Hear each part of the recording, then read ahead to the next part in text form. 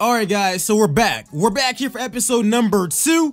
And yeah, we got a lot of changes to actually make. You guys already know, we had a lot of plans for this episode. I asked what you guys thought about some of the potential trades, and one of the names brought up was Kevin Porter Jr. on the Cleveland Cavaliers. Unfortunately, real life happened because now Kevin Porter Jr. is a member of the Houston Rockets, man. Yo, Houston stole Kevin Porter.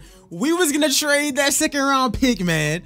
We were not able to pick him up, which really sucks for us. But anyways, guys, the plan for this video is for us to play this game versus the New York Knicks because I want to get some gameplay in, and the Knicks have been on a roll with Emmanuel Quickly, RJ Barrett, Julius Randle looks like an all-star. They've been going crazy. But guys, if you guys want to see episode number 3, make sure you go ahead and smash that like button. Let's get 190 likes for episode number 3. And in that episode, we're going to be simming to the middle of this season where we can hopefully, you know, start looking at some players that we need to focus on for this coming off season. Obviously, this includes a draft and free agency. This first season is to go by very fast because the Spurs are not making that many moves. But looking at it, guys, obviously, DeJounte Murray, Lonnie Walker, Keldon, we got a lot of solid players on this team, and we got a lot of decisions to actually make. Somebody asked me about Derek White, and I gotta be honest, if I was to trade one of them, it more than likely would be Derek White because he's 26 and he does not really fit our timeline like that. But we have some decisions to make about next season if we want to bring back DeMar DeRozan, LaMarcus Aldridge. Let me know y'all's thoughts and y'all's opinions in the comment section below. But other than that, man, we got the New York Knicks. The Knicks, I want to drop off the Knicks so bad. so bad. So let's get straight into this game. And yeah, guys, just thanks for showing so much support on this series, man. A lot more heat, a lot more content coming. If you guys missed my fastest rebuild ever, check out that video. It was like 50 seconds long, and it's legitimately the fastest rebuild you'll possibly ever see in your entire lifetime. And we can get straight into it because I got a lot of plans for this team. I want to get them back to being that dynasty that never missed the playoffs again. And you know, that was one of the things that I mentioned and I saw so many comments on was like San Antonio would never tank intentionally, and I straight up believe that. San Antonio would never tank intentionally. Knock that down. Let's go, Lonnie. Good 3 from Lonnie Walker. But yeah, San Antonio would never tank intentionally. But I do think that this team in real life, even though they're up to a really good start, I don't know if they keep it up. And I see them finishing like somewhere in the lottery for sure. That's just what I'm thinking, man. So let me know what you guys think. Obviously, in this year's draft, I want a guy like Evan Mobley. I think he'd be perfect for this team. Him or Cade Cunningham. Those are my 2 prospects. But let me know what you guys think in the comment section below. And let's get into this gameplay. Right now, we're up 5-2. Lock up Peyton, man. I don't know why Quickly's not in the game. But yo, that's that 2K logic. Go through the screen. Go through the screen. Why is he open for the 3? Good thing he can't shoot. Good thing he can't shoot. Come on. Lock it up.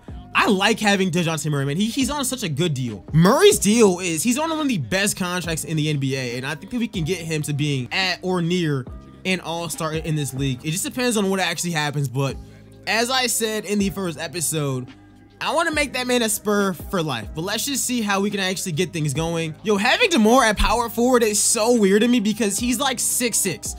It's such a weird thing.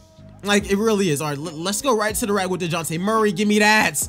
Give me that. I'll take it every single day of the week. Let's go. But yeah, having him at power forward is so weird because obviously he can get bodied in the paint, but he has such of an athletic advantage. So that's something that we could use to our advantage. Like example, on this play right here, pick and roll should be fire with him every single time where like we can be throwing up oops, all that because he's just so athletic and you know, no power forward can really hold him off the dribble. Maybe Giannis. Giannis is the only one actually, because nobody else that I can think of really can. Keldon has 0 points, which is mad weird, but it's probably his tendencies.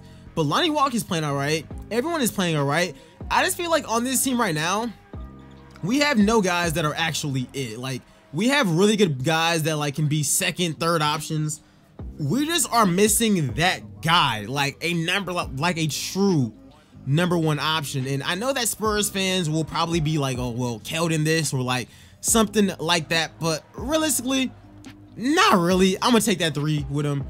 I wish it went in. We don't got that guy for a championship team. I think that we got a lot of good role players, or maybe Devin turns into that guy, but that's something that we just gotta wait for and see. maybe we can get it in this coming draft, or we can find it somewhere with a realistic move in free agency. We'll figure it out, because I think that this series, right? Oh my gosh, that move almost worked. Might have to pull Keldon. He's so cold. I see you, Lonnie. Cut to the basket with LaMarcus. Why did he not dunk that? Why did he not dunk that? Yo, I'm actually considering keeping LaMarcus Aldridge on this team if he wants a cheaper deal. I'm not paying him like $24 million or what he actually wants, but if he would take like $10 million on like a 1-year deal, I'll keep him around, because I think that's something that San Antonio would consider doing. I don't think that San Antonio would be opposed to making that move, and plus he could be a really good mentor if we pick up another big in this coming draft. So I kind of like that idea, but he has to take less money. He definitely has to take less money. As far as DeMar DeRozan, if DeMar wanted to stay here, I'm more inclined to believe that San Antonio would pay him whatever they wanted to. It seems like they really rock with players, especially players that have been there for like a few seasons. They more times over, they always pay them, unless we're trading him back to somewhere in Los Angeles. I don't see any way he's not on this team next season, and honestly, I wouldn't mind it. He's a really good overall, and he's very productive. I just don't want to sign him to like a 5-year deal. Like, that's the only part that I don't really like there. DeMar has 14, 4, and 3. He's actually been playing really, really good, and I kind of like him on this team. Like, whenever I first started, I initially thought that, yo, I'm probably gonna be trading him, but seeing how the Spurs would never tank, I might just keep him on this team unless he wants to get moved. That is not a blocking foul. Barrett low-key lowered his shoulder, bruh. But whatever, man. Lonnie's kind of struggling a lot. He only has 2 points. And what type of shooting percentages is he going after? DeMar's playing really good. Devin has 7 points. Keldon is 1 for 4. Yeah, that's something that we definitely got to work on, and we definitely got to fix that as well. Let's lock everything up. But right now, we got a pretty good lead. Let's just not choke this thing away. Oh, they got us with the late foul. It's all right, though. It's all right, though. I think that San Antonio, after a few seasons, we could definitely make this team legit. But, like, I think that we could put together a competitive team every single season to at least do something. And right now, we're kind of bad. We're kind of bad. And that kind of gets back to my point, is like we have a lot of solid players here, but nothing to really hang your hat on as being necessarily untouchable. That's just what I currently think as far as this team goes. How does Rudy Gay have 13 and 6 off the bench for us? I mean, like, I get that Rudy Gay is really solid and really underrated, but I don't know. This team is really small, though. Other than like LaMarcus, this team is small because Rudy Gay is a small forward. DeMar is low-key a small forward as well. This team is really small, man. Get him jumping. What?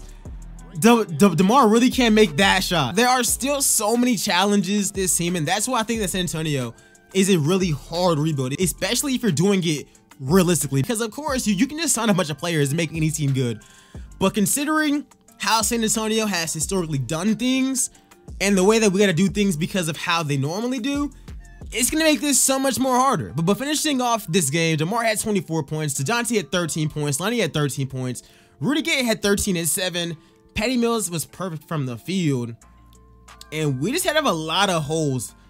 Julius Randle had 35 and 16, y'all. Yeah, we got a lot of holes on this team that I think that we actually need to work on. And I really want to hear y'all's thoughts and y'all's opinions on this team and how things should actually be constructed, because we have so much young talent, but they're not even getting minutes. And I honestly want y'all's help on what we should do with this team. They want to start Derek White, which means guys like Lonnie Walker, guys like Devin get put all the way to the bottom of the bench, and Trey Jones don't even get to play. Trey Jones has more potential than majority of these players, but considering how San Antonio normally does things, it just adds another level of difficulty. So let me know what you guys think in the comment section below. A lot of choices for this team needs to be made, and we're gonna be discussing more of it in the next episode. So if you guys enjoyed this video, make sure to like it up, go ahead and subscribe, and I'll see you guys in the next video. Peace, y'all.